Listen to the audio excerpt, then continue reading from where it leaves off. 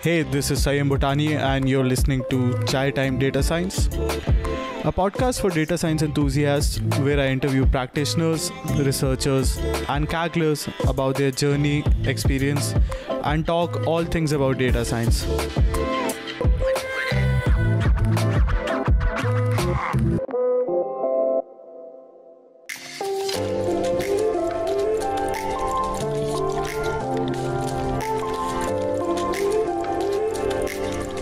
Hello and welcome to another episode of the Chai Time Data Science Show.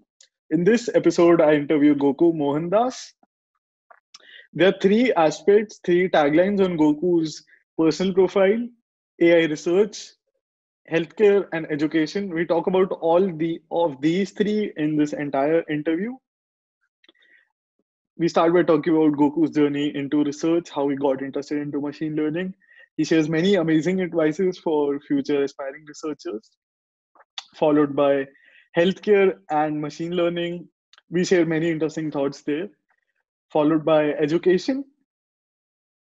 Goku has recently started MadeWithMachineLearning.com, his latest contribution to education, machine learning education.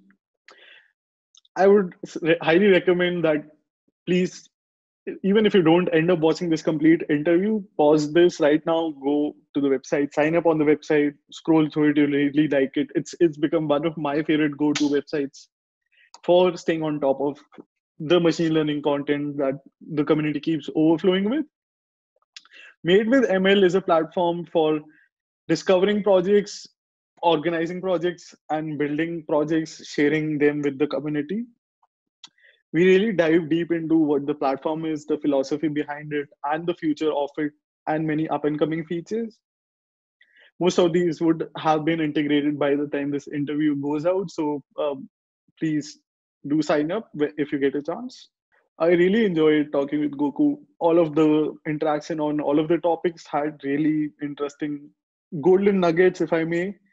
So I'm really excited to be releasing this interview. Without further ado, here's the conversation. Please enjoy the show.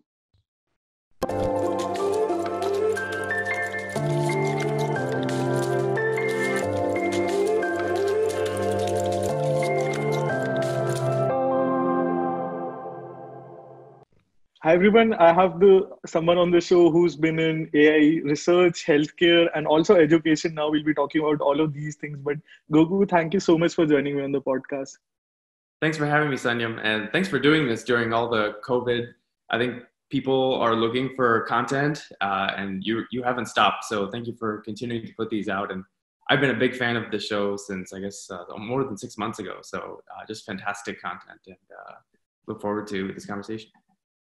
Thanks for the kind words. Chai Time is complete remote since the beginning, so this business, so to speak, wasn't affected. But really honored to have you on the show. Absolutely. So I'll probably start by your background because it follows a really nice chronological order. Maybe you can start with how did you get interested in machine learning first? Because I believe you started your bachelor's right around the time when the AlexNet boom had happened. How did you get interested in machine learning at that point? Yeah, so actually, funny story. So I went to Johns Hopkins, which is primarily known for health and biomedical engineering. I started in 2012, which is when AlexNet came out. And I actually didn't learn about AlexNet until 2 years later. I feel it was such a health bubble at a university where computer science wasn't the priority. Now it's changed, but completely unaware of it. So I guess my undergrad was fully focused on wet lab, biomedical engineering, and chemical engineering. And when I look back now at the things that I did, there were so many places ML could have been injected. So many like reasonable places that ML could have been used to sort of help out here and there. Hours of wet lab research could have been optimized for sure. But actually not even AlexNet. I don't think I learned about Python until towards the end of my undergrad actually. And I think this is still the case. A lot of traditional, whether it's a liberal arts school or hardcore science, they still stick with MATLAB. And then you see a lot of universities still using R as well. And then when a lot of these students go into industry, they kind of struggle because, industry is all Python for experimentation and then different frameworks for production. So there's a big disconnect there in terms of what's taught in schools. It's a little bit dated, but luckily there are a lot of free sources, right? So the research that I do at Hopkins, it was mostly around synthesized nanoparticles for targeted drug delivery. And the parts that I think ML could have been used, we'd spend hours sort of deciding how do you compose the right materials for these nanomaterials so that, from ingestion to breaking down in the body and then eventually leaving the body, it all needs to follow a certain pattern depending on the drug that you're delivering. So instead of like manually experimenting, we have, hours and hours, thousands of hours worth of experimentation. Take all those different compositions, composition of what materials you made, and then instead of testing more, you could have actually simulated different outcomes. So that would have been very cool. But I actually did get into machine learning towards the very end and programming in general because it was when AlexNet, I think, blew up the research side of things, right? A lot of researchers came in. Yeah. But then people in industry really started to come in when the frameworks started coming out. So Theano was a big one. And then when TensorFlow 0.1 came out, I think it was end of 2015. 2015, right? Yes. Yeah, so right around that time, people were like, oh, I don't have to code. AlexNet, I think, was originally released in CUDA and C++, right? So when people said, oh, I don't have to code in that, I don't have to worry about pointers and stuff. I can come in and use something like TensorFlow.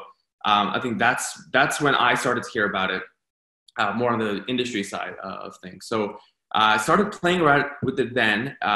So that background was in Hopkins in the medicine side, but then I did my master's at Georgia Tech.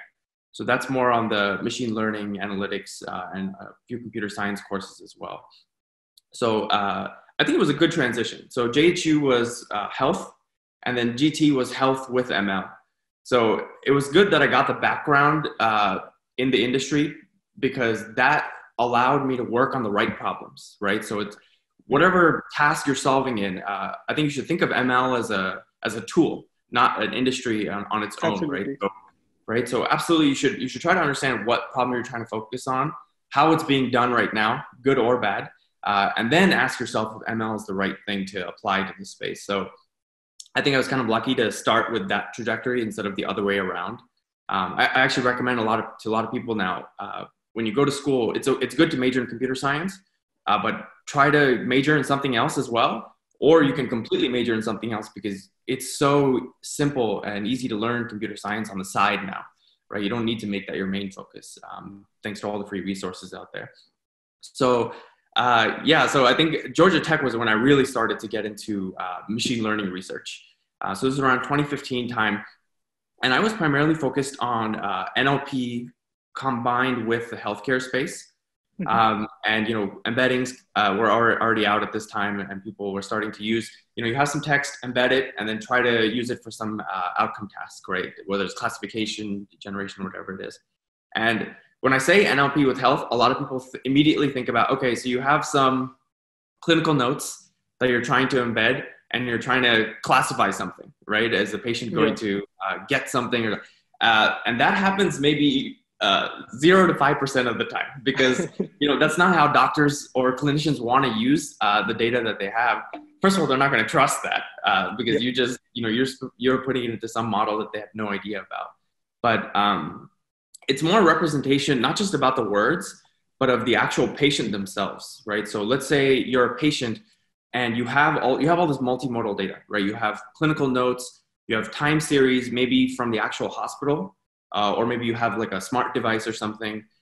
You have all these codes. Whenever you go to the hospital, they give you medical codes that are indicative of the different medications you were given, symptoms, everything. And it's mostly made for insurance purposes, but it's really good for us because we can it's already codified, right? So we can start using that information. So not just words, we try to represent everything about the patient and code all of that, and then use that to not necessarily predict something, but sort of suggest to the physicians that, hey, these are potential symptoms that the patient may get during the next visit, or these are potential drugs that you should think about. Again, it's a case of human along with the tool rather than the tool replacing the human, like people mostly view it as. Exactly, right? It is 100% augmentation. And doctors use this because it's how they currently do it. So if you look at any type of diagnosis that a doctor would do, it's usually not super precise and deterministic like this. It's called differential diagnosis. They'll come up with 3 or 4 plausible explanations to what's happening to you, and then they'll further test those. So even the best doctors themselves, it's not like an immediate conclusion, right? So the models that we develop, they work the same way.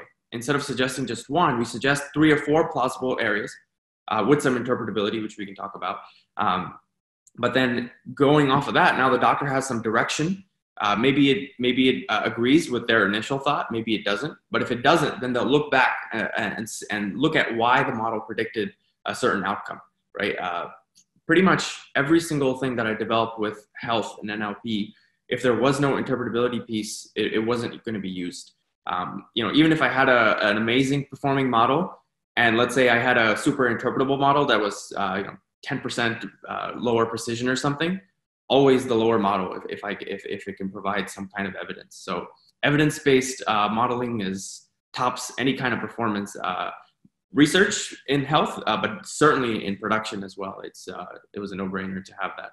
Everything that we had, the way we thought about the problems, the methodologies we used, the constraints we put, like log odds methods or non-negative matrices, we needed to have these things in place so that we can create the interpretability so that the actual end users can refer back to it. So that was very important. I'll give you a few more examples of the different types of research areas that I focused on. By the way, I worked with Professor Jimeng. So he's at Georgia Tech right now. He's one of the leaders in intersection of health and machine learning.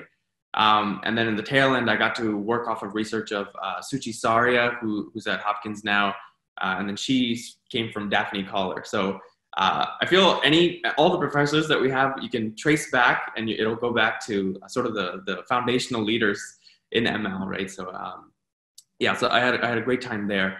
The other research areas, now we're starting to get into the space where not just embeddings, but now we have the idea of contextual embeddings. So using that for tasks like NER, but then it doesn't end there in this intersection, right? So normally NER, you'll pick up the entities, but then why is that useful for health? Two use cases. So one of them is, you and I are healthy, but let's say a cancer patient, for example, they're generating thousands of pages of documents per year. And a doctor or a nurse practitioner physically doesn't have the time to go through all that. So using NER, we can sort of pull out the key events that are taking place, put it on a timeline, create a nice profile. So that was one use case. I think a very cool use case that came out of that is there's so much of medicine that's still not well understood.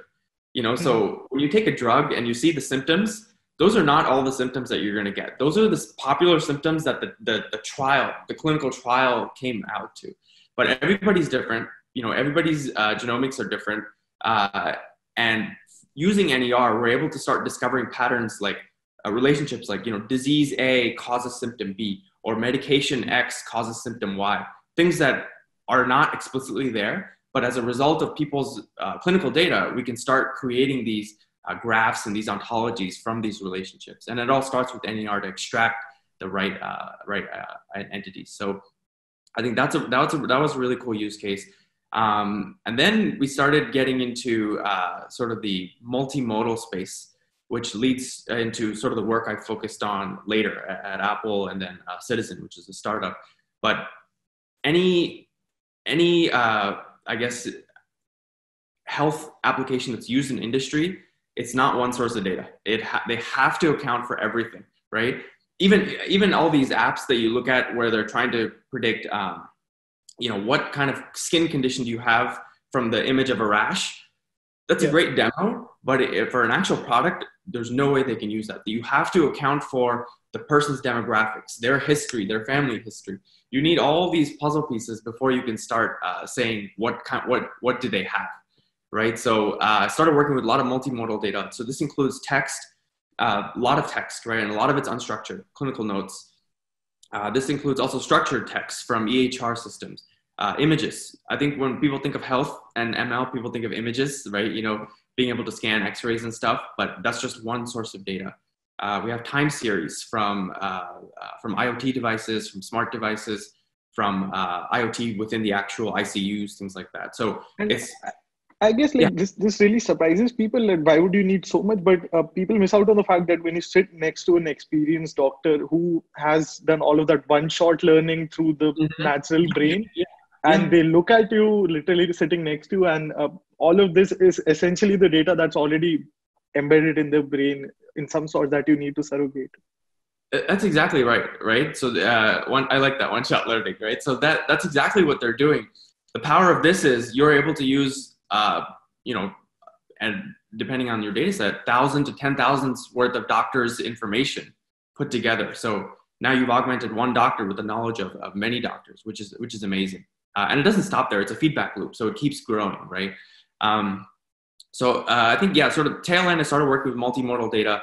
And then one thing I do have to mention, within health, it's not just deep neural nets that are making waves and are being used. I would say the biggest type of statistically motivated techniques are Gaussian processes, so counterfactual Gaussian processes.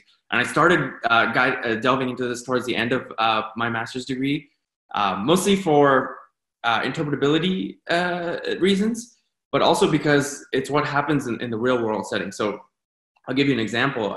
Let's say you give a patient certain medications, and you develop a model based on the medications. The patient will have onset of symptom X at some time. Now, you have your train set, and you train your model on that. Now, during the actual real life time when the model is deployed, if the dosage of the medication differs and the time between the dosage differs, your supervised model is not going to generalize well, right? So you need to be able to be insensitive to the actions and the action policies that are happening during that. So this is when I started getting into counterfactual Gaussian processes, being insensitive to the action policy and still being able to predict what's going to happen. And it's often referred to as the what if tool, so what if analysis. And this is so invaluable to doctors because different things happen all the time. And if for a supervised model, if your input data during inference is not within the realm of your training data, you can't depend on it, right? So I think there's a lot of focus switching now into not just throwing deep neural nets, but using more of these I call it deliberate methods to sort of incorporate what we already know with some of the statistical methods to come up with really cool results like this. So that's sort of the research. I think I'll conclude the research part with talking about how we actually started using this in industry. Mm-hmm. And I think first thing I learned is not to predict. So I would look at a data set that we had, private or public, and I learned not to predict something just because it's cool. I may think it's cool and I'd spend weeks doing something, but it's useless if you don't go all the way end to end in the very beginning. You need to figure out what are you trying to solve, who's going to use it, how are they going to use it, is machine learning even needed, right? Yeah. And a lot of times it's no. Once you realize that it is something that you need, then you need to think about the data, think about how it's going to be used, all the different component interpretability, things like that you need. And the more decision your algorithm makes for when you deploy to industry, the more evidence it has to provide. So the more confident you are, the more deterministic you are, the more resolute you are, the more evidence you have to provide. So that's pretty much what all my research focused on. Now, this has nothing to do with what I did at Apple, but it has everything to do with what I did at the startup after that. So I think I learned a lot being in this intersection because it forced me to focus on things like interpretability, focus on evidence. And I actually tell a lot of researchers to do this because everyone looks at a niche ML application in a separate field and they immediately dismiss it because it's not relevant to them. But one thing that I do, sort of this explore, exploit, I always like to read niche papers on different industries because there's so many techniques you can get because they have different constraints that could be analogous to yours. And that's kind of what innovation is, if you think about it. It's sort of taking things from different industries, right, and applying it to your unique industry. And I think that's the best thing I got out of working in this space, working with these constraints. So yeah, I had a great time doing that. And I actually did think about doing a PhD after that as well. Okay. But then I had, which we can talk about next, but then I started this thing called Hotspot, which sort of took me on a different path. PhD still on my mind, but not sure these days. I think before we talk about hotspot, one Yeah. thing that I've learned is during your school days or university days for my friends in India, but uh, during your school days, you were really driven by your interests, so to speak, because even then you were at the cutting edge. We're talking about interpretability. You've authored, I think, a post with O'Reilly on this. And Mm-hmm. that was ahead of this time, and that was completely curiosity driven. Someone might come in today, they'd be like, okay, PyTorch has Captum. That means interpretability is up and coming. Uh-huh. But that's not really the case, right? If you're just following the trend, that wouldn't take you anywhere, especially in machine learning, just because how fast the field moves. Yeah, that's a great point, Sanyam. If you're reading it, the same thing as everybody else, you're going to be thinking the same way as everybody else, right? So to think out of the box, you have to stretch. You have to go explore the things that people aren't looking at.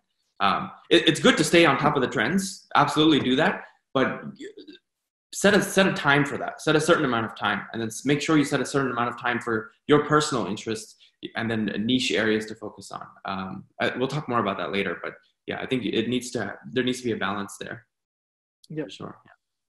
Okay. Now coming to what led you to finding your, so to speak, your business idea that you really wanted to go ahead and start this startup Yeah. called Hotspot. The story behind it. Yeah, well, it's kind of a little bit of a forcing function. I learned a lot from it, but I'll start with a little bit of background.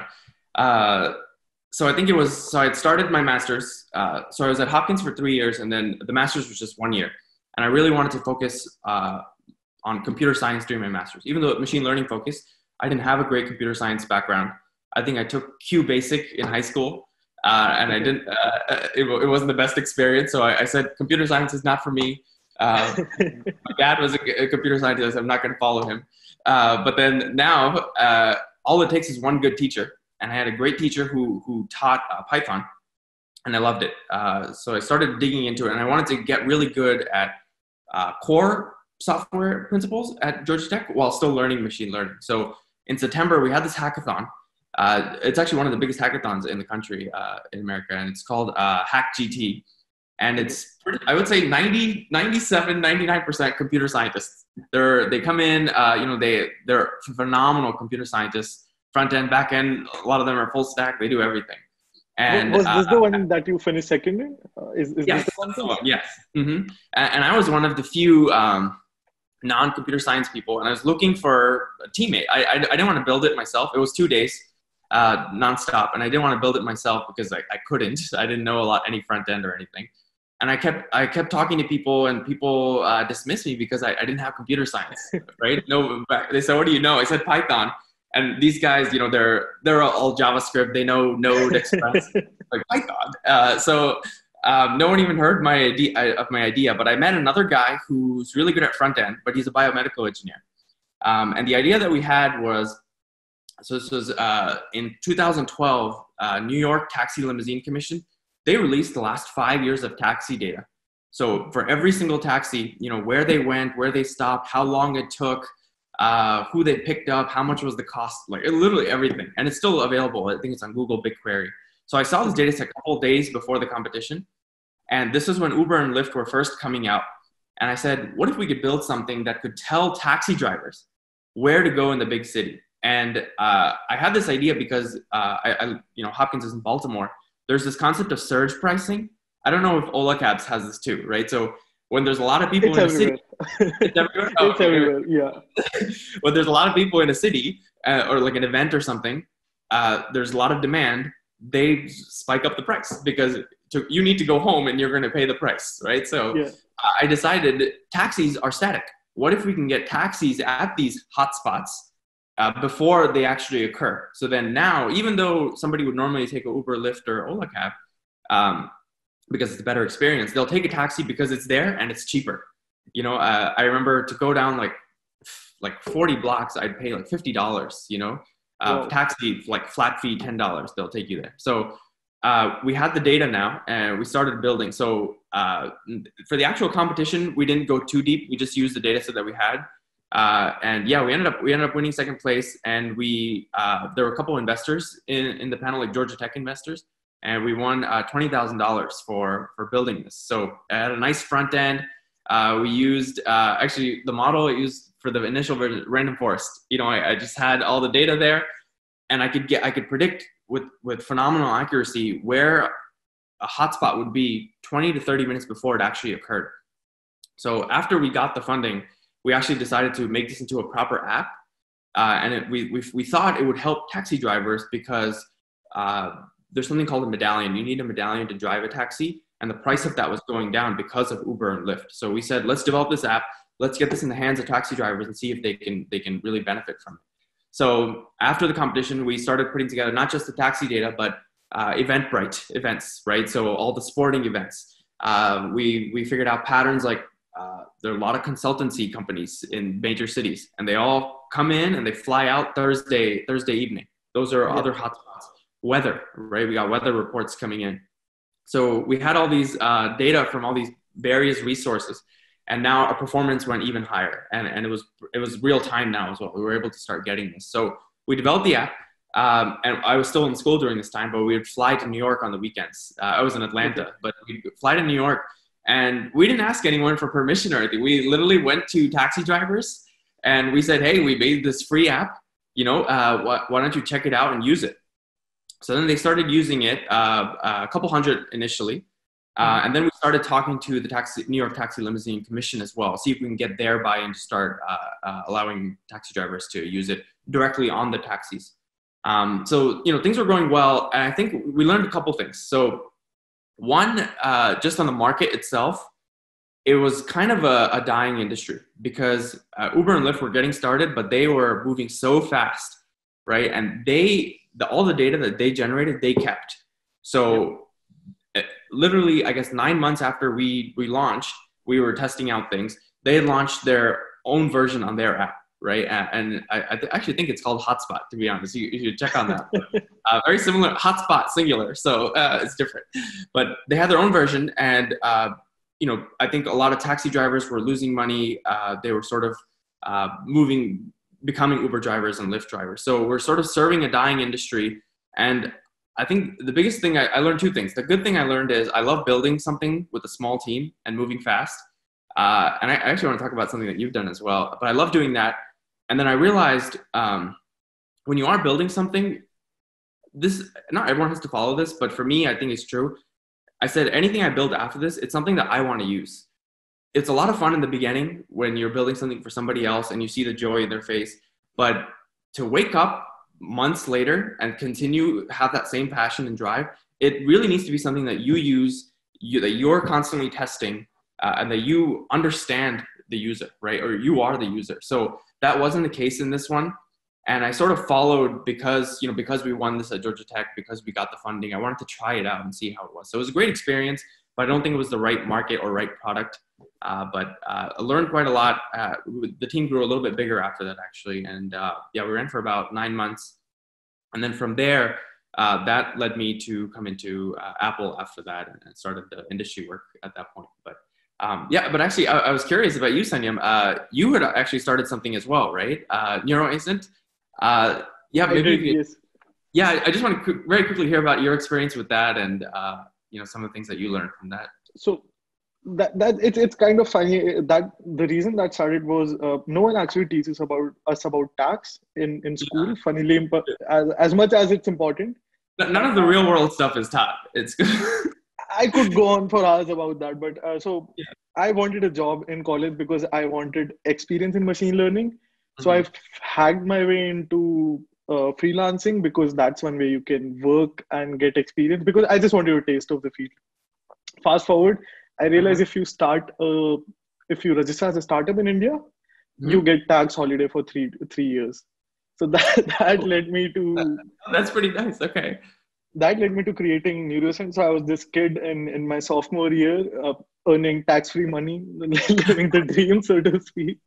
Wow. So you started it when you were in college? I did, yes. So I just wanted a taste of the field, and I kept talking to people. I reach out shamelessly to people like you. Hey, I'm interested.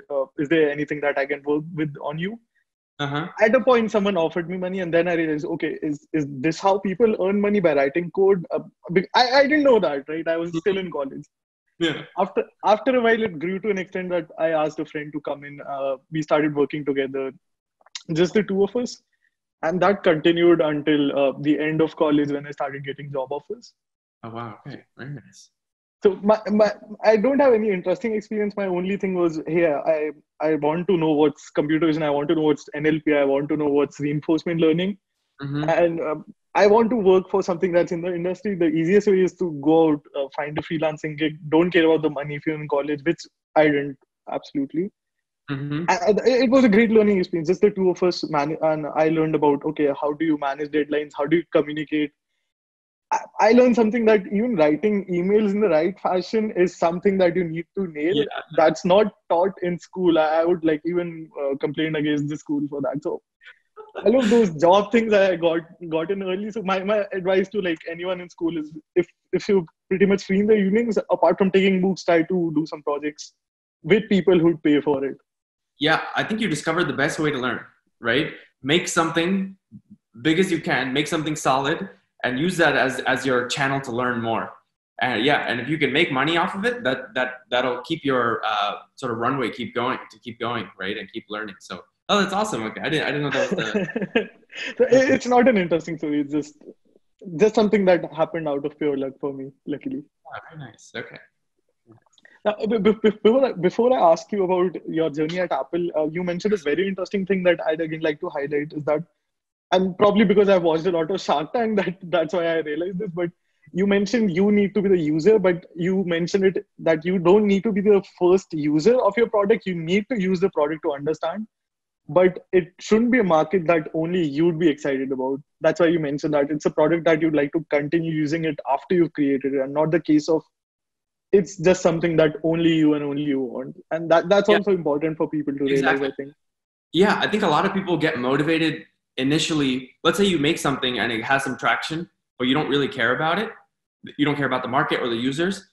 They're sort of infatuated with the potential for money or fame or whatever it is, right? But then Yeah. it really boils down, and you're grinding for something that you actually don't care about. You're not going to put in the effort after a year or 2 years. So I think it's important to be honest with yourself from day one. Is this something that you truly care about? Because you want to put in 100%, not just now when the money is there or the money seems plausible, for years down the line, right? So I think that's an important philosophy to have for anything in life, right? If you're going to do it, don't do it for applause, and it should be something that you do where even after you finish doing it and there's nobody behind you, there's no follower, nothing, but you're happy you did it. That's a win, right? So I think that's a good perspective to have on life. Do something where you don't care if anybody follows you, but you yourself are happy that you did it. Yeah. And I guess we're lucky in the tech world. If we end up creating a product, you've actually learned something, so to speak. You've actually gained some experience, even if you haven't gained money, so to speak, out of the product. Oh, absolutely. I'm going to talk about this later, but I'm kind of on a break right now. And these last 6 months, nothing against the companies I've been at before, I've learned more technical product and sort of business thinking than I did the last 3 years. Just being able to go at my own pace. So if people are thinking about doing startups or working on side projects on top of work, it's never going to be wasted time. Even if nobody sees it, or if it doesn't go anywhere, you're gonna, like you said, you learn so much, and that self growth is invaluable, right? Because the next thing you make is going to be faster and better. So yeah, I think absolutely. Totally. Yeah. Now, coming to your journey at Apple, what all did you work on? And can we still ping you for discounts on iPhone? Can we be the annoying friend? I actually don't get discounts. I think so. My whole family, and this is still the case, everybody had at least one or two generations higher of iPhone than I did. Because While they you're always, working at Apple? yeah, while I was working it up, so I get the office device, but my personal always one or two generations behind, and it's still the case. So I think, yeah, they use that well. Actually, when I told my family I'm working there, it's the first thing everybody asks. Yeah, I had a great time, Sanyam. I was there for almost 3 years, and I did a lot of things. I guess to broadly put it, I revamped a lot of the rule-based systems that were contingent on NLP inputs to deep learning based. And I'm sorry, for the audience, I'd like to highlight again, we were earlier talking about embeddings and now we're talking about this stuff. Goku Yeah, has been in the field since 2012 and TensorFlow came around right around 2015. And it wasn't all that easy. You can't just copy paste from a tutorial during those days like you can now. yeah, no, that's true. It's getting better now. Or it's much better now, right? But yeah, I remember back then, maybe there were 2 or 3 blogs that we could look at, right? And it was basic examples. If you want to go on your own, you have to like kind of tinker around. Now there's like, I saw yesterday, implementation for PC grad, TensorFlow, PyTorch coming out soon. Now it's like super specific things. Implementation is already available. So it's been it's been 3-4 years. The industry has just grown like crazy. But yeah. So that I did mostly NLP at Apple. I'd say even though quote unquote researcher, there's two kinds of research at Apple actually. You have the hardcore research teams, which are usually computer vision, and then if they're going to be using some kind of time series inputs. But the hardcore research teams are solely focused on research. And you may remember this when Apple put out its first paper for one of the ML conferences. I think it was ICLO, I can't remember exactly, but I was there at that time. That's when they realized, okay, well, we need to get PhD students to come to Apple, otherwise we're not going to really innovate. So how do we get PhD students? We have to actually give back to the community, right? So they started, getting into the conference scene. I actually remember that I went to one intern presentation and I met Thomas Kiff, the graph neural net guy. I remember seeing his presentation and I said, I asked him, how many years are you into PhD? He was like 1 or 2 or something. It's amazing work then. And then I saw his thesis a couple of days ago. It's like a book, right? He's got 10 innovations with his team. He's a great guy. But that is sort of the hardcore research side of Apple. And I think that side is growing like crazy, especially after Ian Ganfellow and John D'Andrea. The research side is growing. I was more on the applied research side. So we would do a little bit of research ourselves, but mostly we would leverage the research that's out there in the community and then actually start putting things into production. This mostly is, areas of NLP, computer vision, time series, financial data, things like that. And I think to summarize my work, nobody cares about the performance on the test data set or your softmax values, right? Because both of those can be manipulated, especially the softmax. People care about, okay, once you put something out there, let's see how it does on some data that's coming in, and then focus on the continual QA that needs to be done. And when I say QA, I don't mean traditional software sense. There's a big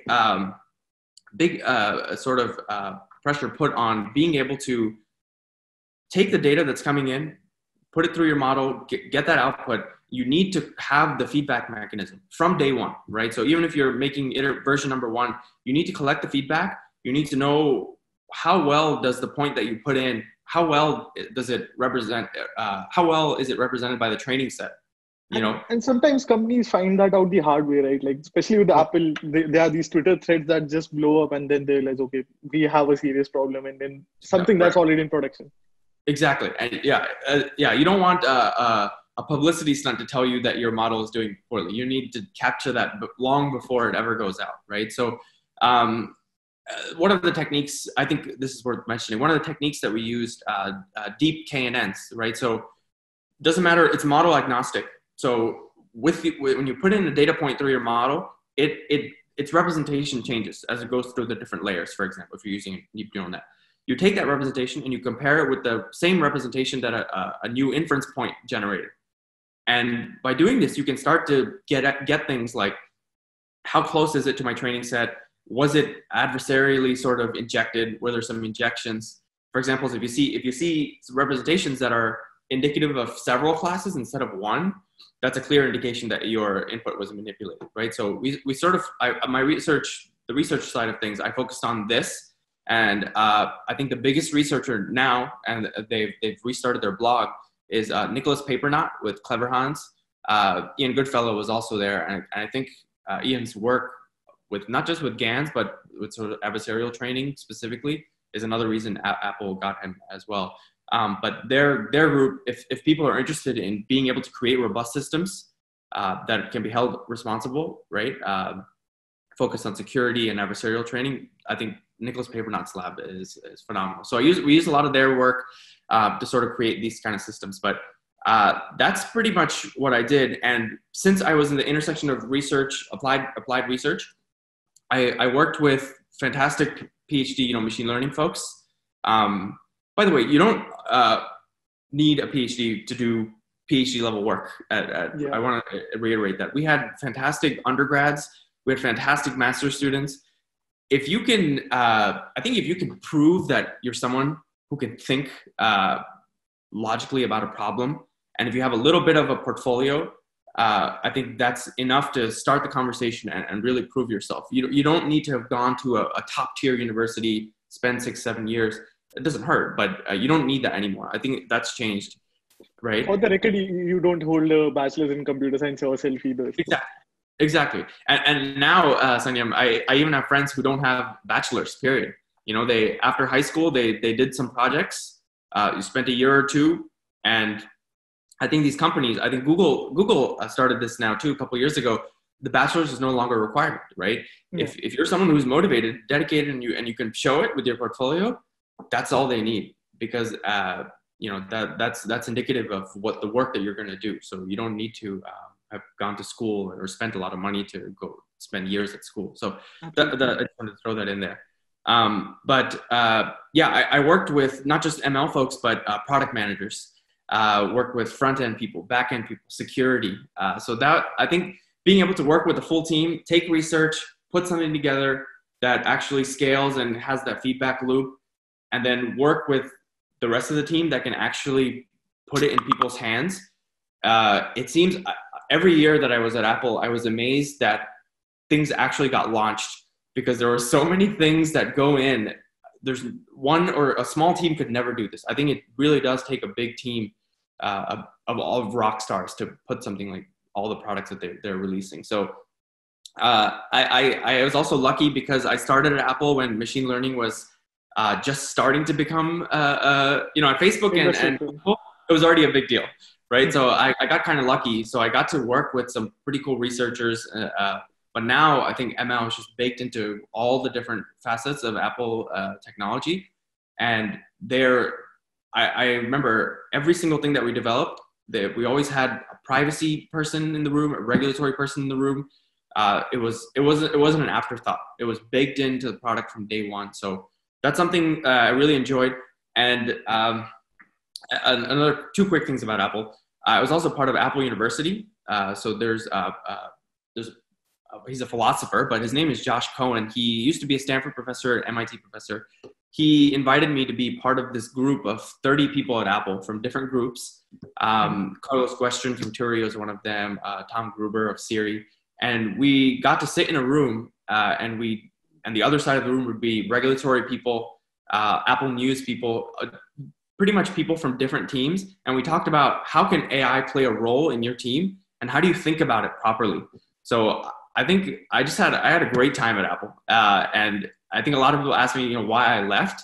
And it came down to what I really wanted to do. So when I was at Apple, the head of Apple Health, his name is Anil Sethi. He's one of my mentors.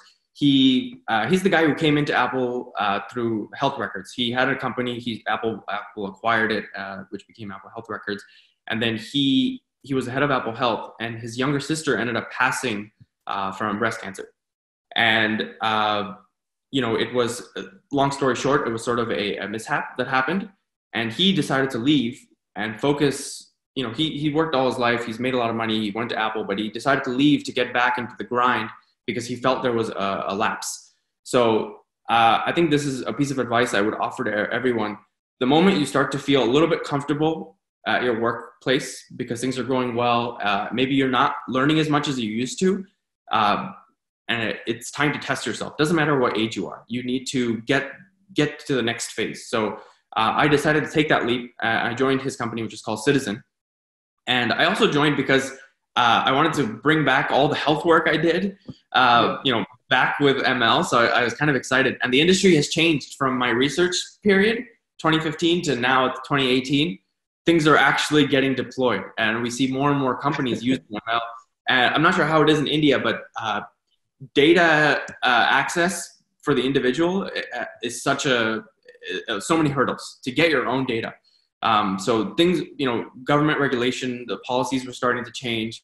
So I joined his team, and it's just a fantastic team. But long story short, for cancer patients, they have a lot of data.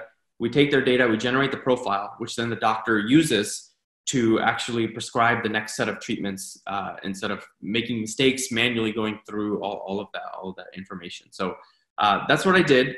And then if you want, we can get into the transition from Citizen to what I'm doing now. Yeah.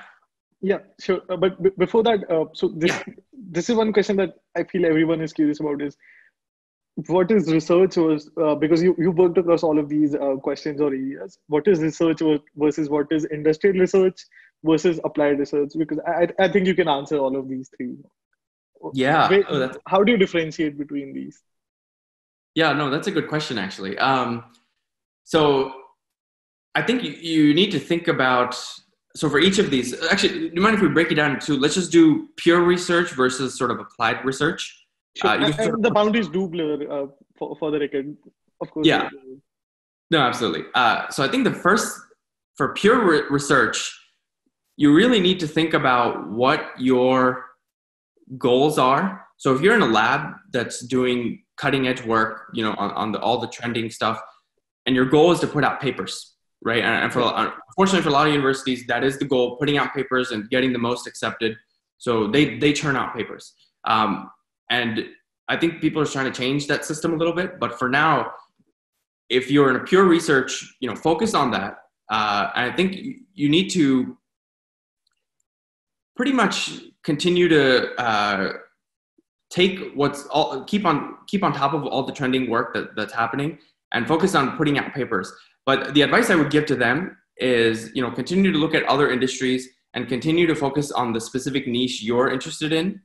So don't always focus on getting soda out, right? So state of the art is great, but you don't need to do that every time, right? So don't stretch papers to try to get to that. And then I would also focus on, learning from other industries, but traditional research, that would be my advice. Try to focus on what your lab is focusing on. Try to stay on top of everything. Don't always have to get to soda.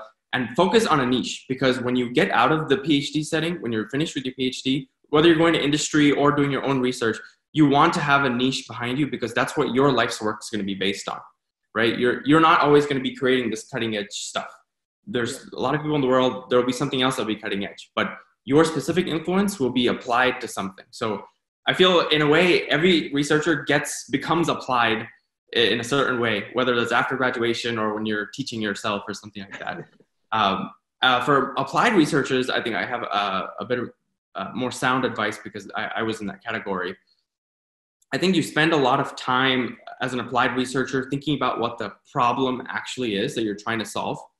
And you think about, I think this is what I do. First thing, when you're given a problem, whether you're in industry or you're in a more applied research startup or something, you're given a problem, think about the solution with your team with zero constraints, right? So it could be the most absurd solution at first, but think about everything, the best solution possible with zero constraints.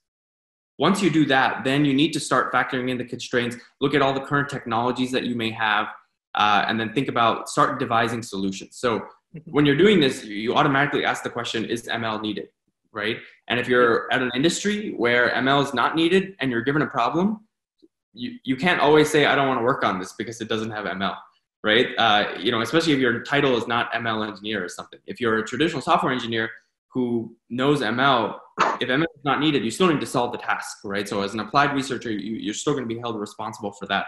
But yeah, I think to summarize it, a lot of the focus on applied research is thinking about the problem, whereas for research, and there's nothing wrong with this, but whereas for research, it's about performing really well on a specific data set. But my advice is, keep doing that, but then make sure you have a focus to all the work that you're doing, at least having some kind of targeted purpose. So when you leave, it's not like you just applied, a bunch of models to a bunch of data sets and you have soda performances. because that's not a portfolio. A portfolio is you had a purpose behind all your work, right? It's targeted. So that could be specific or general as you need it to be, but that would be, I think that's how I would differentiate between these two. And that will also allow me to segue into another thing I wanted to touch upon. You're also a mentor at Sharpest Minds, and I believe I read somewhere that you were also involved in hiring at some points of your career. So, Yeah. to Yeah. Oh man, I think we can talk about how. So I'm actually talking to Jeremy tomorrow okay, for the Towards Data Science podcast. So I think we can talk about this for hours time, but I'll try to summarize. First, I think if you're looking for a job and you have little experience or a lot of experience, join Sharpest Minds because they've got mentors at all different levels, right? And I think now at Sharpest Minds, mentees have become mentors. And I remember a tweet from Russell a couple of weeks ago. He said he's become a grand mentor, right? So I think they've got a great model and a model that actually focuses on your growth, right? They've clearly aligned the incentives. They've done a phenomenal job. So in terms of hiring, I think I've hired myself. I've been in interviews myself as well. And I think I have a couple different advices. Everybody takes Coursera. Everybody does Kaggle competitions. Maybe not level as you, Sanyam, but people have these things in their resume. Fast AI. These are all like fantastic things to have on your resume. But then I feel the industry has gotten so saturated now that that's not enough. You need to make something with all the stuff that you've taken, right? And it's more so the case now than ever before. So you need to differentiate yourself, and you need to show that the work that you've been working on is going to be useful for the bottom line of the company that you're trying to get hired at, right? So not to bash on specific things, but let's say you're making some modeling on some toy data sets or something, and you make a project out of that. That's great to learn, but then when you're actually applying for a job, no one's going to look at that. Especially if it's I think Jeremy always talks about a Titanic data set or something, right? Or MNIST. You don't want to do that stuff. So I think my advice would be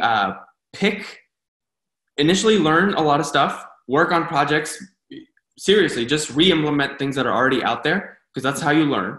But then when it comes to your portfolio, you don't want to put that stuff in there, because whether it's hiring manager or recruiter, they have limited attention, they have limited time. You want to put the top 2 or 3 amazing projects that you've worked on. And these projects have to be super niche. I keep coming back to the niche, but they have to be specific to what you're trying to apply to, and they have to be unique, and they have to really wow the person that's reading it. So a lot of different strategies there. And I think Sharpest Minds right now, they're really focused on getting people to work on projects. That's actually one of my goals with MadeWithML as well. With all these resources out there, let's put it together, and then now let's get people to work on the project. So I think, that's probably the biggest way to differentiate yourself with hiring. Unfortunately, not sure how it is in other countries, but even when you have all that stuff, it's not enough because there's still so much noise, which is when I think companies like Sharpest Minds really comes into play, because to get it in front of somebody's eyes, unfortunately, you need someone to help you get there, right? So with Sharpest Minds, we have actual people at companies who are helping people out, which is phenomenal. But at the end of the day, it's still going to be based on your talent and what you put out. But yeah, I think hiring industry as a whole needs to change, Sanyam. It's I don't know if you're familiar with applicant tracking systems. I mean, we use this at large companies. They literally take a resume and they look for keywords. For example, if you don't have Stanford, you didn't go to Stanford, MIT, top tier university, or if you didn't work at Google or something, you're immediately tossed out, right? So, if you don't have let's say you didn't have the money to go to a top tier college, or you weren't at the right place to go work at a top tier company before, how can you get your first foot in the door, right? So I think the whole hiring system is flawed. There are a lot of things that need to change. I would say the biggest flaw is when the recruiter, nothing against recruiters, but when a non-technical person looks at your technical resume to assess how technically adept you are for a technical role, that's a huge disconnect. The person who actually the job should be looking at it. That's also where people start to reverse engineer, right? Like, Yeah. for example, Yeah. students, they join Google Students Club, which nothing against it, but isn't equivalent as working at Google, but that'll get through the filter system, like you said, and people will throw all of the keywords on a toy project. For example, I did sentiment classification using transformer architecture, and what they would Yeah. have honestly done is just used Hugging Face tutorial on some data set, That's but exactly. it looks good on the resume, right? And Yeah. that's where people start to add to the noise. Yes, exactly right. People are optimizing for the wrong thing. So, in terms of the actual project types of projects to work on, I think Sharpest Minds also refers to as the healthy veggies, right? So, Yes. I would say when you're working on a project, you need to show first, because it's niche, you have to show some industry knowledge. So, let's say you're going into a health group or a fashion group, show some knowledge that you know the industry, and that for example, the ways you can do that: use the data set from the industry.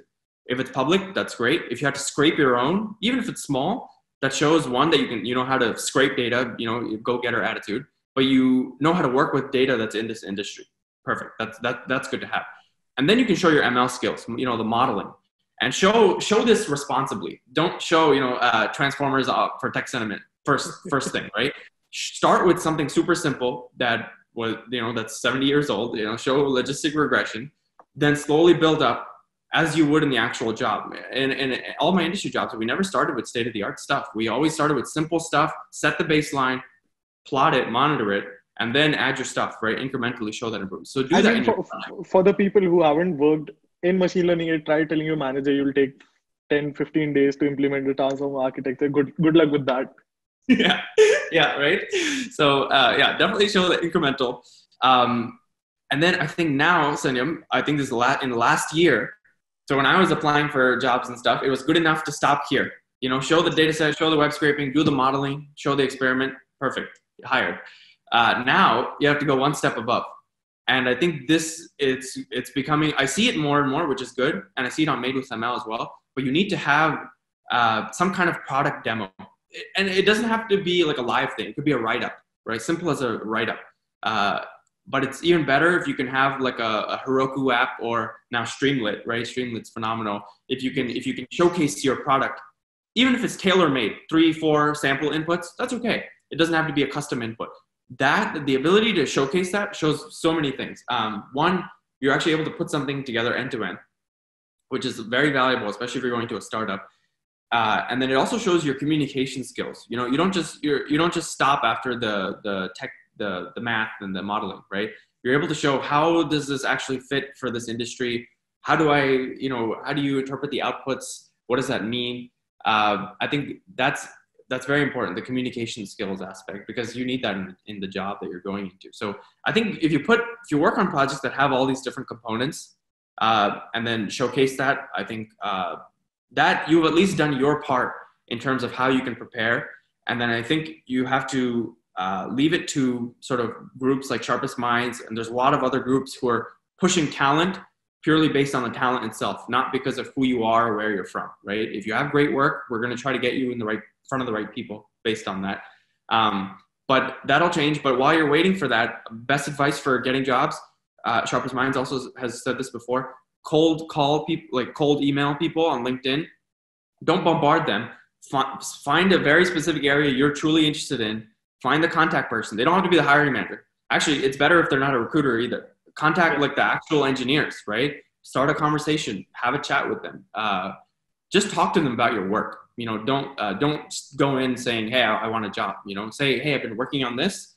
I see your company is interested in this. I'd love to talk about it and share my work. I think that's how it starts. You can start doing that. I think that's very successful.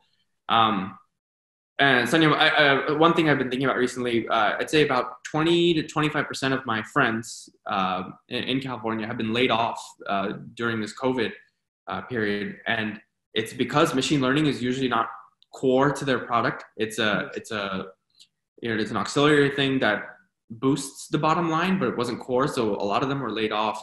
So I think this advice is going to be good for a lot of people, because a lot of people are going to be looking for jobs after this. And it's changed since 2 or 3 years ago when we were looking for jobs. You know, you need more and more now to actually get in, but it's also more fun and there's more resources. So it's definitely doable for sure. And I guess another thing for me to highlight is, like you mentioned, the veggies, and this is also on your Sharpest Mind, I think, mentor profile, that you teach your mentees to work on full stack projects and not just the obvious sexy part of modeling, because that's also go to what a company does. You won't just be working on creating models all day and night, and people Yeah, miss out exactly. on this.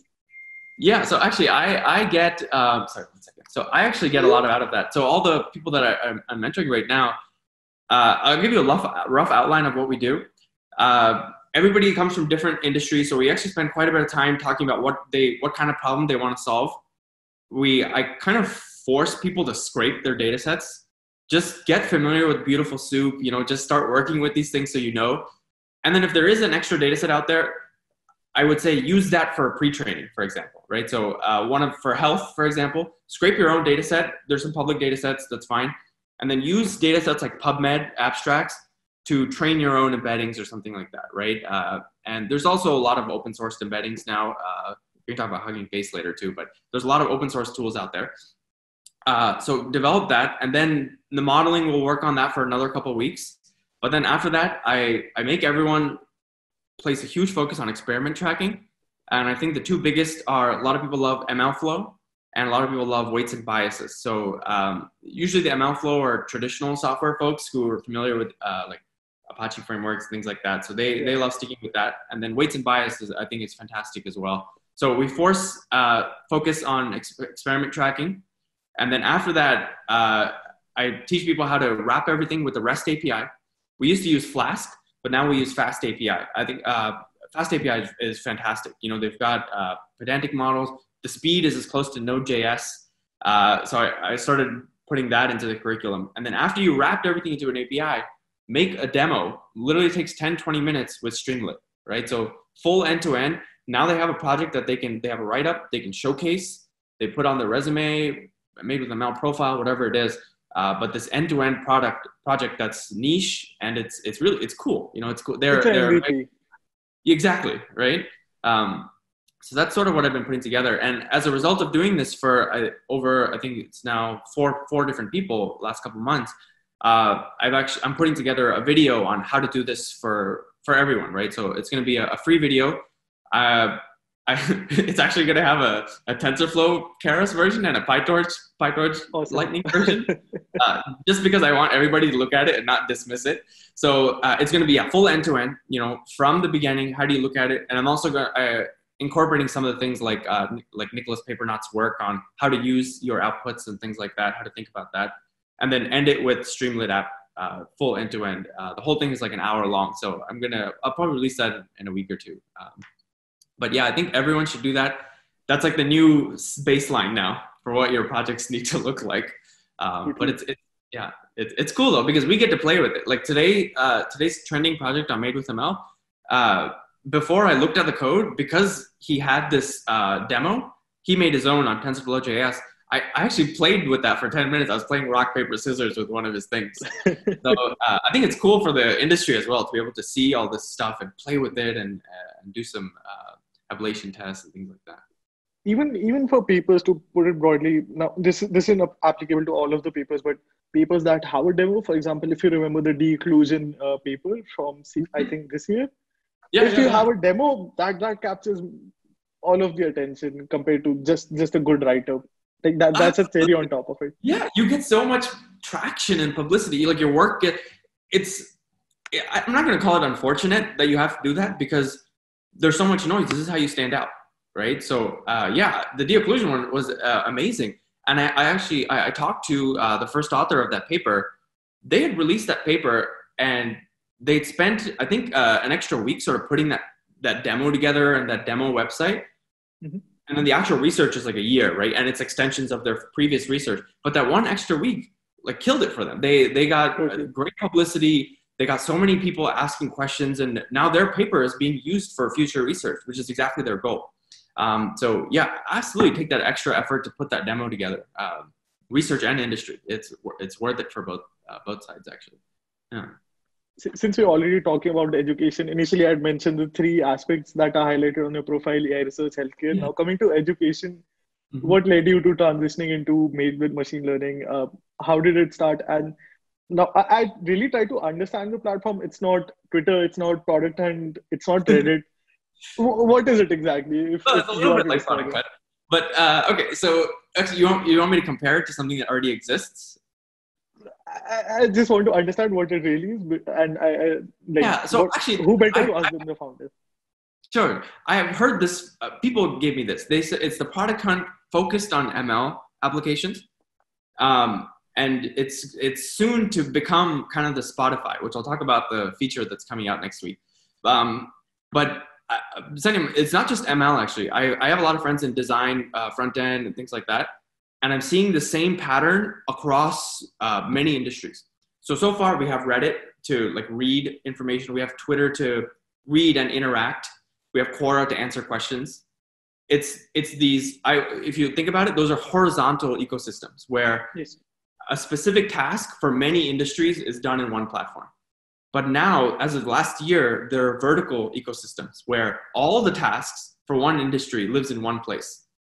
So there's this new one called Designer Co, I think, dev.to, which is for like full stack type of all the things you do on all the different platforms for this one thing. So I kind of wanted to replicate that for machine learning, and it happens iteratively, right? But I wanted to make it where it doesn't have to be the resource, but a resource where kind of everything is tagged and organized so that people can come to keep on top of all the trending things and then also learn from all the past work that's being put together.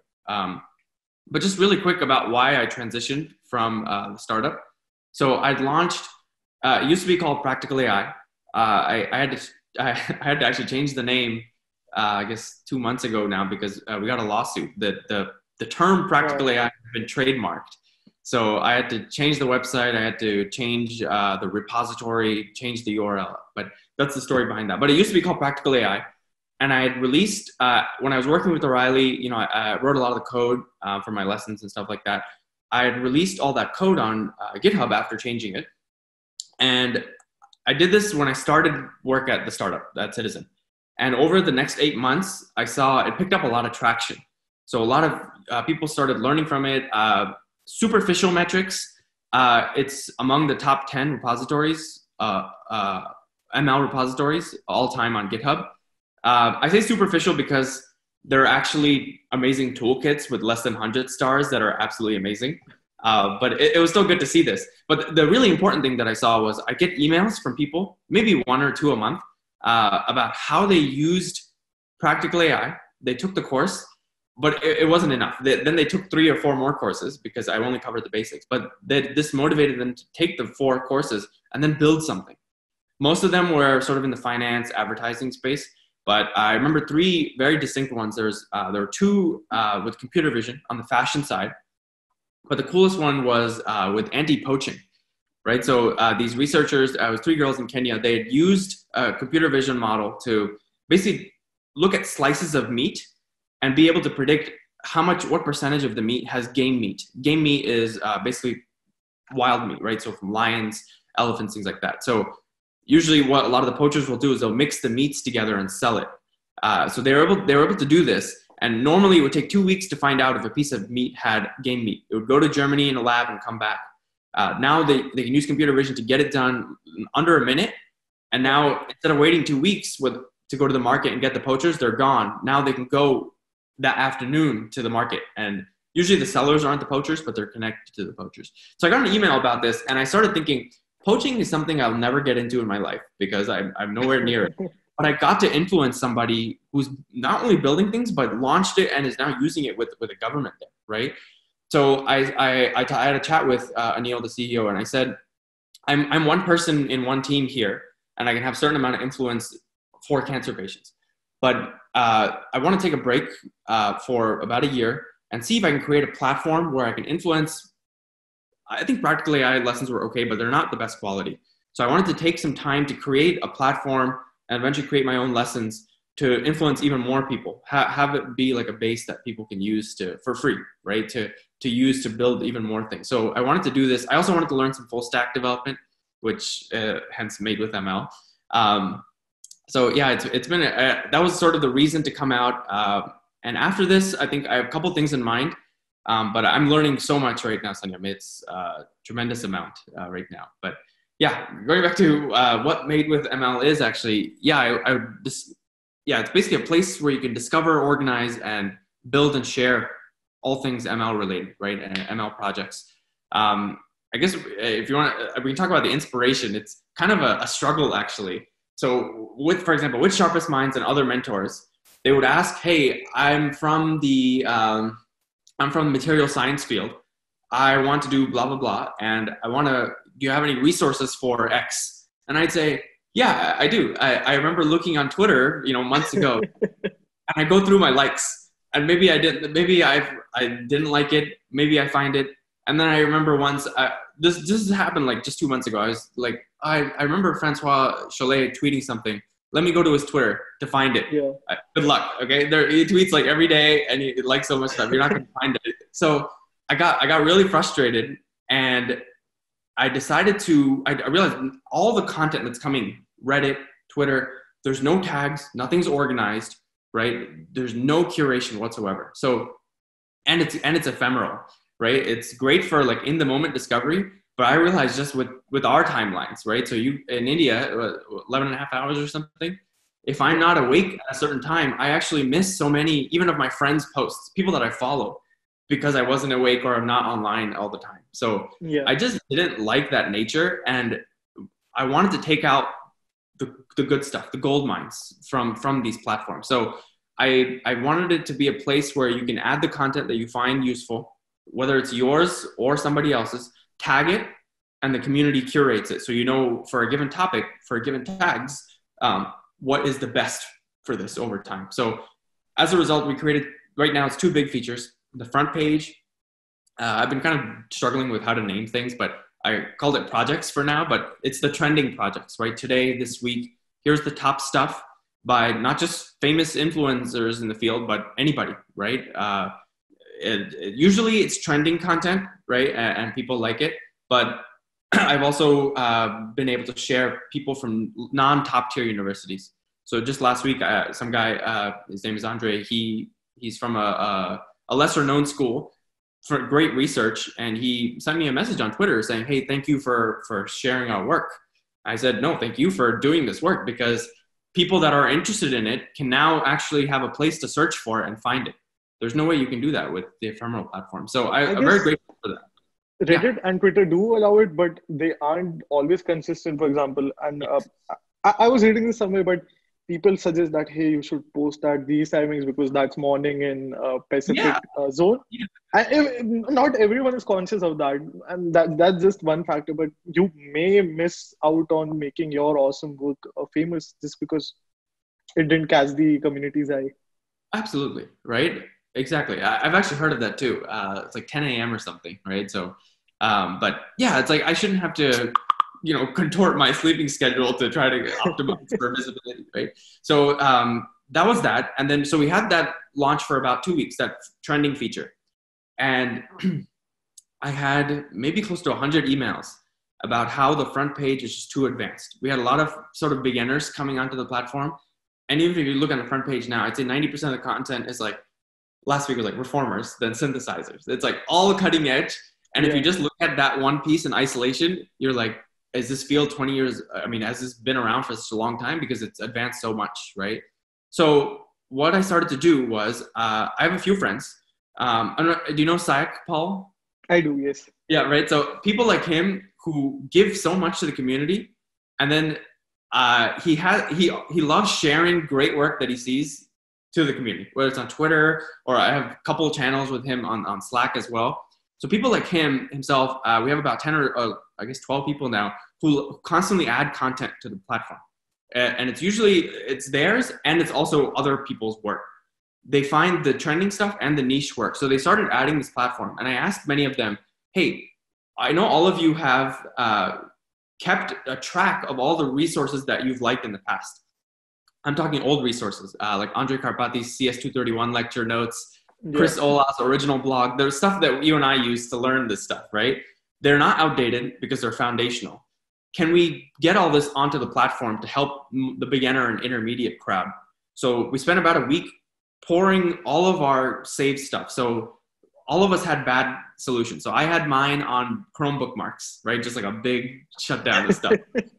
Somebody else had Trello boards. So they had like topics and just paper under the boards. Other people use Google Docs. Some people have Apple Notes. Apple Notes. Oh, there you go. Right, exactly. Right. So people took all of this and we made kind of an automatic way to start uploading this stuff. So now we're at almost 1,000 projects now, but this is the second feature, the topics.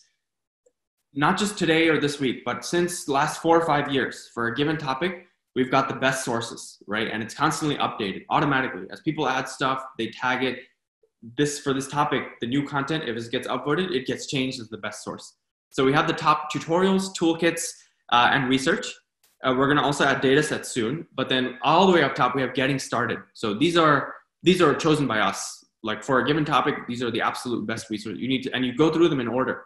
These 3 things, it could be a video, a small paper, introduction paper, and then a blog post. Go through that in order, then explore what you want. So we had a lot of fun putting that together. And if you think about it, it's not really a feature. We just put search on top of all the content that existed, right? And then we sort of exposed a lot of the topics. So not too complicated, but the big feature that's coming out next week, which is what I've been building towards, is even with Practical AI, I got a lot of emails saying, hey, I wish you can show more examples in this subfield, right, in this industry. And I'm one person, and I can't scale that way. So now I wanted people to create their own curriculums and share that. So I don't know if you use Spotify. I do, yes. Right? So the magic of Spotify, and I bet you the only reason you use it is 2 reasons. You probably look at the top charts to get the trending music, and then you make your own playlists, right? So you have, let's say, for example, the Ed Sheeran song. You'll put it in Ed Sheeran playlist. I'll put it in my weddings playlist because he makes so many wedding songs, right? So the same piece of content, we both put it in 2 different collections. I'll share it with my friends who care, maybe who has a wedding. You'll share it with your friends who are Ed Sheeran fans. So I'm bringing the same concept into MadeWithML, and we're calling it collections. But being able to create not a big bookmark dump, but small. It could be 1 item, 100 items, but collections of playlists, right? Collections of exactly my own playlist of machine learning, basically. Exactly. So this was actually not my idea, but Sayak had this idea a while ago, and Omar Elvis from Twitter also helped me come up with this. But I think it's going to be really cool because you can have your own curriculums for different topics. You can have bibliography collections for certain projects. A lot of people wanted to put together their own ICLR 2020 playlist, right? I'm sure this happens to you at H2O as well. You're still at H2O, right, Sanyam? I am, yes. So I'm sure this happens to you every morning. Maybe on your Slack, you see like, hey, you guys got to read these 3 papers and these 2 awesome ML videos. Now I'm the annoying person most of the times. you're the guy who's telling everyone to do that instead of work, right? So now, by the way, the playlist collections are collaborative. So you can have everyone at H2O that's ML focused all contribute their stuff every morning now, and they can upload it, and then people can just see, okay, I'm not going to read all of 10 things that Sanyam said. I'm just going to read the best one, right? Or I'm going to read what I care about. So I think it's going to be very cool to when we release this. I thought it would take 2 days to make it, but it's taking about a week because I want it to be like discovery driven. When you see a content, I want to show these are the other collections that have that content. Or when you see the collection, here are similar collections. I want to make the platform just jump from one thing to the next automatically. So that's the focus. And in terms of long-term vision, I want this. First of all, Sanyam, 100% free. I not going to become like the traditional Silicon Valley type of founder. 100% Don't go free. evil on your users. No, exactly, right? 100% free. Always going to keep it open. One thing I'm actually thinking about, which dev.to did, they actually open source the entire code. So there are ways to hide your environment variables, which are sensitive, like my Heroku code and AWS code, but the rest of the platform is completely open source. And once this matures in another month or 2, I'm actually going to open source the whole thing. And the beauty of what's happened with dev.to is people are contributing to the platform, like making their own features and stuff. So I want to do that. And I want to want to make the code ownership community driven for two reasons. One, I don't want to be the only one maintaining this. I want this to be just open. And two, this is a break year for me. So it's a good point. After I leave, I don't want this to die. So if I open source it, it runs on its own forever. And I have people contributing to it. And I will continue to maintain it as well. But that's the vision with this 100% free platform, solely focused on content and the people behind it. You're only valued based on what you're producing, not who you are or where you're from. So that's what I wanted to do, and sort of have it be free to break down the barriers for people from all different countries, right? So being able to use that. I got some responses from people in China saying, "Oh, the website isn't blocked in China yet." And I said, "Oh, that's good to know." So yeah, we're doing well. We got good feedback. I think the way people are using it, they're checking throughout the day, kind of like Product Hunt. You check quickly, 2 minutes maybe. You see all the trending stuff. That's the right way to use it. Don't be overwhelmed by all the content that you see. You don't have to read everything that's on the front page. Look at it. If there's something that interests you, bookmark it. Eventually you can add it to a collection soon, but organize it, right? It's triaging. I think this is good advice. There's so much happening every day. If you just try to read everything, you're going to go insane. Your time is the most valuable thing. And I tell everybody to be the lazy reader, lazy programmer. And what I mean by that is, if you don't absolutely have to read this, or if you don't absolutely have to build this feature or something, don't do it. Save it for later. Don't ignore it, right? Save it for later. Create that mental library, but then know where it is so you can come back when you need it, that you do it. And obviously that's the exploit. Take some time to explore as well. So, maybe read a little bit a day on something that you actually are interested in. So that's my advice. I am, gonna continue this for like hardcore feature development for a couple more months, and then go ahead and open source this. So that's pretty much the plan. And growth has been good. I think every time we launch a feature, it's kind of like exponential jumps. Wow. So we have around 3,000 plus users now, and almost 1,000 projects, and it's slowly building over time. So I'm happy to see that the platform is growing, and I don't think I deserve credit for this anymore. It's driven by the community. So I'm glad to be a part of it, to be honest. Do you have any business model in mind at all? For example, just running ads on the platform, or will this always be a community-driven open source effort? Yeah.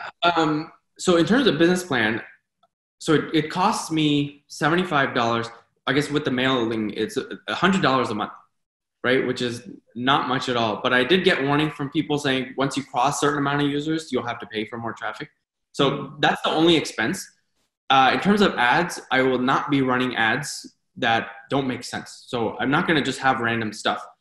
Everything that features or any sponsorships that I do, it has to be tied into, does it benefit the user?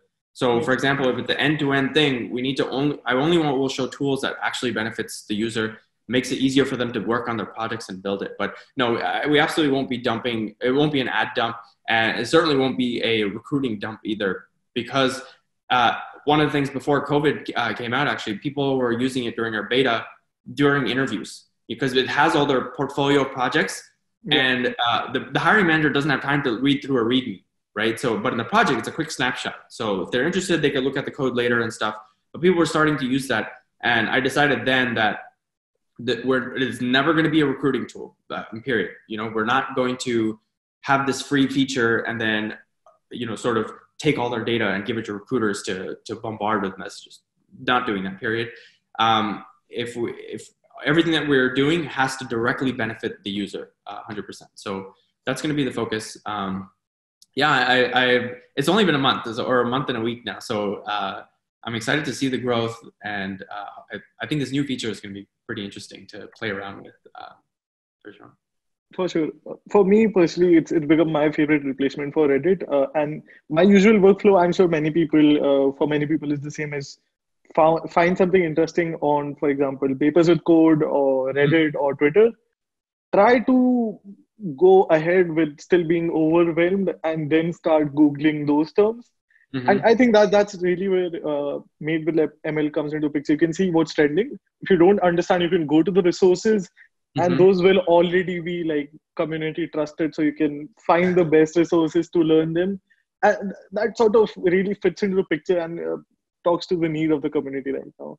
Yeah, yeah, exactly. I want to hit two points. A lot of you mentioned papers with code.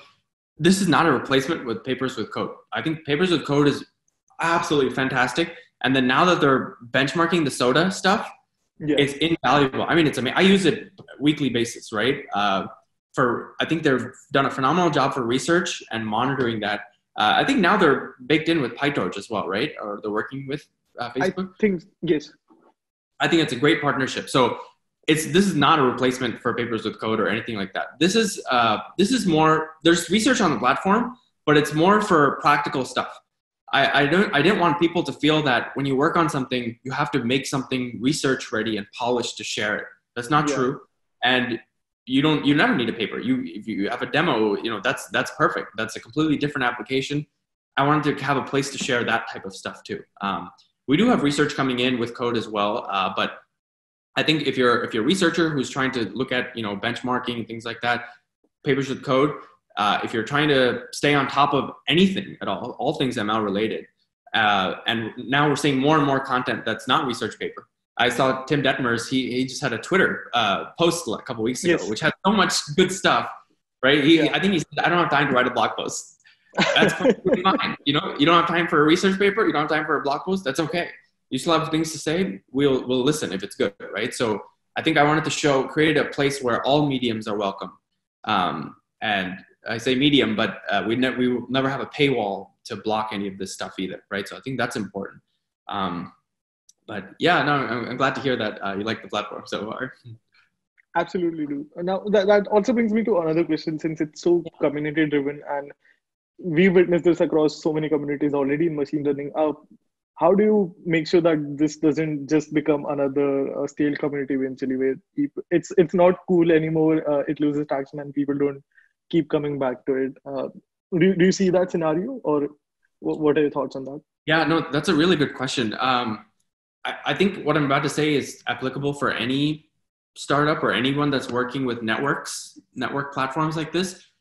Anything that you develop, it has to fit in with what people are already doing, right? It has to fit with the current lifestyle. And then to keep the traction going, to keep it going, you have to make what they're doing even better or more fun, right? So the way this fits right now, people are already hunting for the trending stuff, and people are sharing links on Trello, Google Docs, GitHub README, and there's no community around it. You can't discover one thing to another. So I think by focusing on that and putting this in between for that need, we're able to get started. Now to keep the traction going and make it not die, because it shouldn't depend on me, my efforts, right? Because that's not going to scale. We're developing features that allow people to create themselves, right? So projects is one type of creation. So if someone was working on something interesting, share it here so that other people can find it, not today, but later as well, right? So that's one incentive. Now with this collections, if you read a little bit about Spotify history, the reason they blew up is because they allowed people to make their own collections. You become an artist yourself, right? Yeah. In a way, or a DJ in a way. So I think by creating forms of content creation like this, that's how we make it sort of self-sustained. And what I do is basically create these layers that organize all the stuff that people are creating. So the topics page, like I said, is a simple search and expose topics on top of all the projects. Now we'll have a collections page, trending collections, trending playlists, right? For all the collections that people are creating. So it's very much self-sustaining, and I always believe in building self-sustaining things that way. And we're getting a lot of feature ideas too. I'll send you a list later to see if you like any of them. But one of them is, people want content creation for articles directly in here. I'm sure you heard of Fast Pages, phenomenal product. People said, I want to put my Fast Pages thing on MadeWithML with one button. And it's possible, right? So we're getting a lot of feature requests. I'm trying to think about the self-sustaining ones for now. But yeah, I think the only reason it would die is if I don't do my part right now. So I'm working hard to add those layers for organizing everything. But in terms of community traction, I don't see it dying down, because the industry, people always talk about AI, another AI winter and stuff like that. That's not coming. There's so much happening right now. For sure. And if you think there's not much happening, it's because there's so much happening in niche fields. People are actually using different niche things, right? Yes. Things aren't super hot anymore because they're actually being used now. So it's going to be phenomenal for the industry. And I just want this to be a place that organizes all of that. So my final question would be: we're still in the early days of Made with machine learning. For anyone from the audience or for me, how can we help the platform right now? Ooh, yeah, that's a great question. So once the collections come out, create your collections, share it with people. But Sanyam, I had people email me saying, "Is my project good enough to post on MadeWithML?" I said I didn't even look at their email before responding. I said yes. Okay, there's no barrier to what level your project needs to be. You work on something that interests you and you put your creativity into it. Put it on because somebody will find it interesting, and they'll find it because they can search for it, right? So we're going to improve our search as well. But put it on because that's your portfolio, and other people are going to be able to find it. So my advice would be work on interesting things and just share that. I think that's the biggest thing the community can do. Just being able to share your work. And if you are someone who's interested in, like Sayak, and there's a few other folks like Eric, who like sharing content, I'm sure you're familiar with, there's a lot of Twitter accounts that love sharing content. A lot of them are our moderators. If you are someone who likes to be a moderator, please reach out. We can definitely allow you to do that. And we're starting to automate a lot of the data collection as well. So we have a Twitter bot now that was created by a few of the mods. It basically looks at, for example, your Twitter circle, my Twitter circle. I have non-ML people, you have non-ML friends as well. But when the intersection of our circles, and do this for 20 ML folks, when the intersection of our circles start liking a lot of the same content, that's a trending ML content. So Awesome. We're automatically pulling those out, and they become projects after a quick review within seconds. So we're getting all these things to pull out the right content from Twitter and Reddit. So it's becoming less and less manual work. And now our manual efforts are focused on finding the niche products, the niche applications that are not getting the attention, because that's what we want to get onto the platform. But yeah, I think it's going well. We'll see how this is in a few months. And I guess I just reached to this realization. I was trying to find that particular reason I didn't have it voted until now. And I'm a fan of Fast Ages, and I'm really grateful to them because they foster this very warm and welcoming community. Reddit isn't exactly that, and one of the reasons is you're anonymous there, so people try to troll you. I am permanently blocked from posting in machine learning because I posted twice. I posted the Chai Time Data Science interviews twice, and it's my content, so I'm not allowed to do that, and I got blocked. That explains, actually. I haven't been able to post there for a long time. I just thought my content had spam words or something, but that maybe I might be blocked too. I don't know. And I don't know. Okay. There's no way of arguing with the people. Okay, it is what it is. Made with machine learning, I think it's a GitHub sign-in right now. So you're not exactly anonymous, and it's a community where people are there because they want to, not just to troll anyone. And it's experts on the matter who are really hanging out there and upvoting your stuff. Yes, I think there is a place for anonymous platforms, but not for something like this. Because there's enough toxicity in the world as it is. I wanted to make a place where if you say something, you're held accountable for it, and it's okay. Like, I think people are anonymous because they're afraid to be wrong sometimes. It's okay to be wrong. Like, it's okay to learn things, right? So I decided not to make it anonymous. That was an option I had. I wanted people to be accountable. But because of not making it anonymous, we have all these authors that are posting content, like the de-occlusion one, for example. And we had somebody ask a very technical question, which was beyond my computer vision knowledge, but they asked a technical question and the author responded right there, So being able to interact with the actual content creators right there, that's amazing. So yeah, definitely I'm not going to keep it anonymous. And you're right. It does take away a lot of things I don't have to worry about, toxicity and things like that. And for the record, you can still stay anonymous with your GitHub profile, but it's a professional platform that I hope you're using for the right reason. So exactly. It sort of solves that problem for me. At least. Right. Yeah. Okay. Awesome. Goku, before we end the call, what would be the best platforms to follow your work if you could just name all of the platforms? Oh, okay. So definitely create your free account at MadeWithML.com. free forever. You can follow. So we do trending posts of the day on MadeWithML Twitter. It's at MadeWithML, and we usually share. It's usually stuff that's trending, but a lot of times it's also trending. Not trending stuff. Really cool research by researchers, right? Niche researchers. So definitely follow us. We're also on LinkedIn, MadeWithML. And then you can follow me on Twitter at Goku Mohandas. Those are pretty much all the social media platforms that we're using right now. Awesome. Thank you so much, Goku, for joining me on the podcast and for creating the platform. Yeah, no, of course. And this was a great conversation. I definitely need more of these during COVID.